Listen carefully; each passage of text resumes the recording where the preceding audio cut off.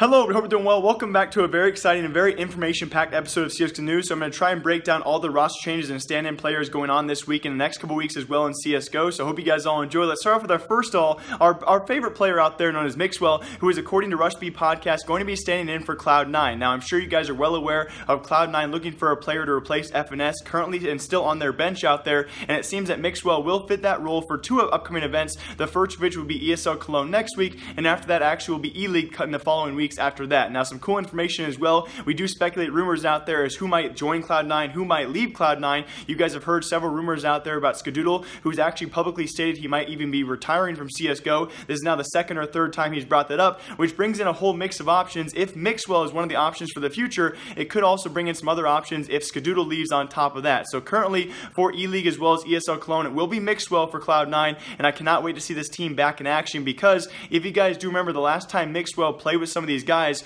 Rush and Tarek, was back on Optic Gaming, and they ended up winning actually E-League Season 2 against some very top tier teams. That final was actually against Astralis in a best of 3. So Mixwell looking to return to Cloud9 and that Rush and Tarek trio back to E-League as well as ESL Cologne. But on top of that, think about this a little bit. It does open up options if Cloud9 is willing to wait long enough. If Skadoodle actually ends up leaving Cloud9, but he's willing to wait a couple more months, those G2 buyouts of Apex and MBK could become open. And just think about this. We have the former teammates Mixwell and MBK possibly joining Cloud9 in place of FNS and Skadoodle, but you also have the chemistry of Mixwell, Rush, and Tarek on that team. It could be a very viable option for the future of this Cloud9 roster. So very exciting stuff coming from Cloud9, guys, as a new roster does approach. Will Skadoodle leave, though? That's the real big issue here. Will Mixwell join permanently? Another big question mark for Cloud9, but still very exciting stuff coming soon. And speaking of former Cloud9 members, it does seem N0thing will return to the Mousesports roster. He first played for them at ESL Belo Horizonte. He was actually in place of Oscar there, though, because Oscar had some personal issues, and that's why he missed that tournament. And now seems very unfortunate for Styko on that roster. It seems N0thing will be staying in for him, and Styko's been officially benched on that Mousesports roster. But also another big news, who might permanently replace Styko on that roster? It does seem to be the one, the only Virtus Pro Snax, who could be leaving that roster. Now, we've had several hints of this the past few weeks. It was actually first Pasha who tweeted out things like this all across his Twitter. He's had some very daunting Twitter posts all across the last few months. That was definitely one of them. And then we actually had Snax leave the Virtus Pro ESEA roster. And on top of that, the general manager now for Virtus Pro has confirmed that Snax is actually considering other options, and Mousesports is indeed one of them. So it could be very cool to see. I mean, this is kind of a legendary roster change in itself. Snax leaving Virtus Pro. It does seem by the looks of it that Virtus Pro as well would not actually make Mousesports buy him out, because of course they still have about 3 years, 2 to 3 years at least, on those lengthy contracts left. So Snax could be going to Mousesports. For the time being, though, it will be N0thing on that roster. Now, very lastly, I do believe I might have missed some changes out there. It does seem as well we have Horvy playing with the current Tempo Storm roster. That will be for the Dreamhack Masters qualifier, though, and he also hints at who he's going to be playing with as well. On top of that, the roster will be apparently Happy, Headshot, Innocent,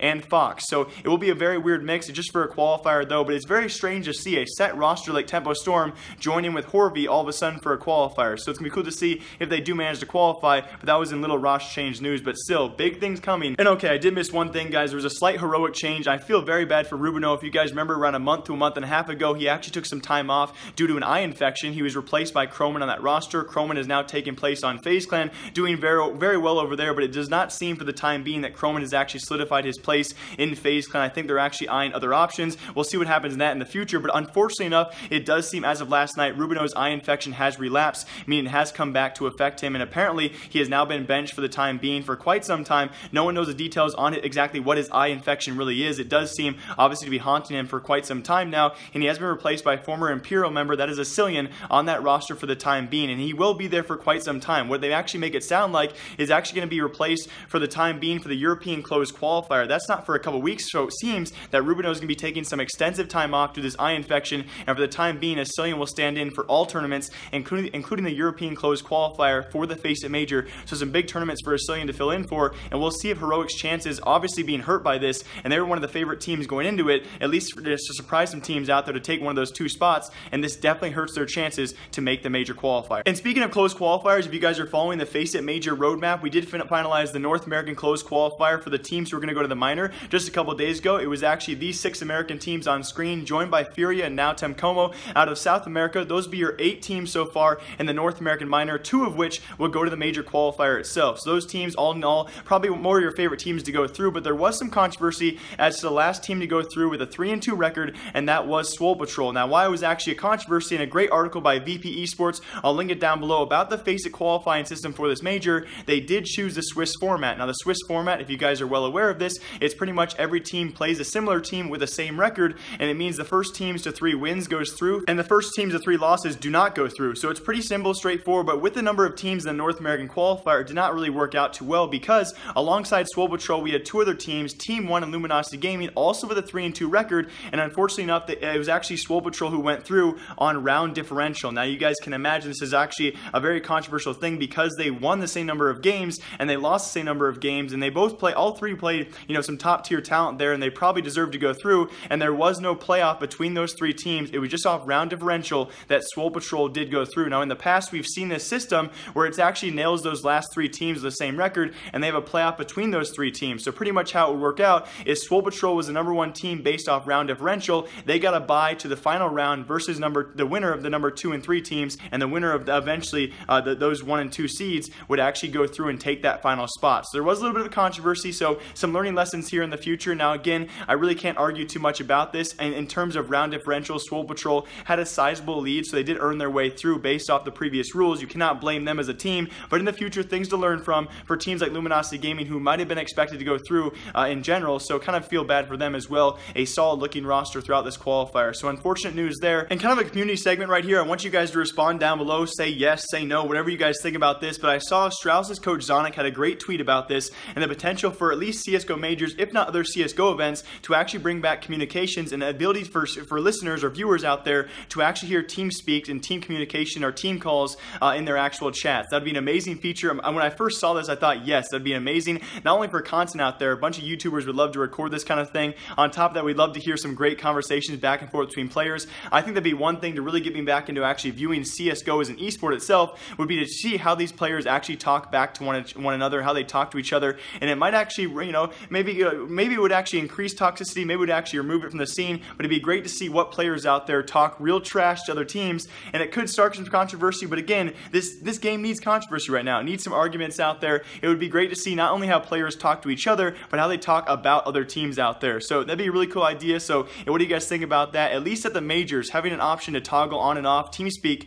would be a great idea. And also in big news for all you Anomaly fans out there, it does seem as of yesterday, and the point of me recording this, he has been banned on Twitch, although he did also report on Twitter. He did actually make sure to tweet out, it will not be a permanent ban, most likely going to be a 30-day ban from Twitch, apparently for hateful conduct. Now I'm not sure what hateful things could possibly come out of his mouth. I highly doubt it was actually anything substantial, but yes, he has been apparently temporarily banned on Twitch, and it could be a 30-day ban, most likely not going to be permanent, so do not worry guys, you can still watch his streams all you want. Now on top of that, I'm going to round out today's episode of CSGO News with a bit of a rant and also kind of a comment on yesterday's video, which I do kind of want to apologize for, but first off, I also want to bring up the point of MBK and Apex's $800,000 reported buyout. This is actually reported by Nell out there. Yes, that is twice the amount of Stewie2K's buyout. That is a ridiculous sum of money by Ocelot, the G2 owner, and it really kind of, it makes me question. Again, I'm kind of confused. I think as we make these CSGO News videos, I learn, you guys possibly learn as well, but I've always been kind of surprised by this kind of thing where G2 obviously has plenty of money in their pockets, but still,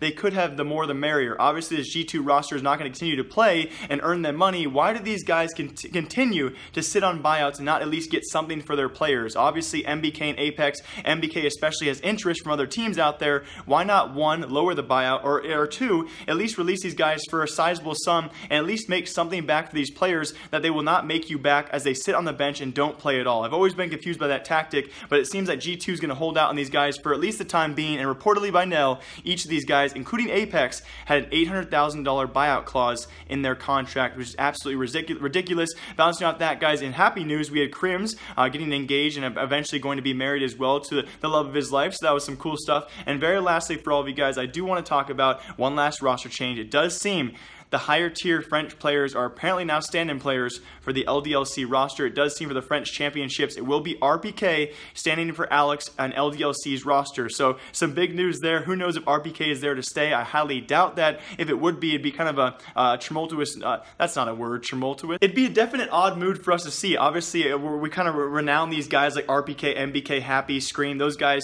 in the upper French/Belgian scene to play for the only top tier teams like Envious and G2. When is the last time we we've seen a player like that, besides maybe in existence, play for the LDLC squad. So we'll see how RPK does in the upcoming weekends with the LDLC roster. Oh man, the VGO video.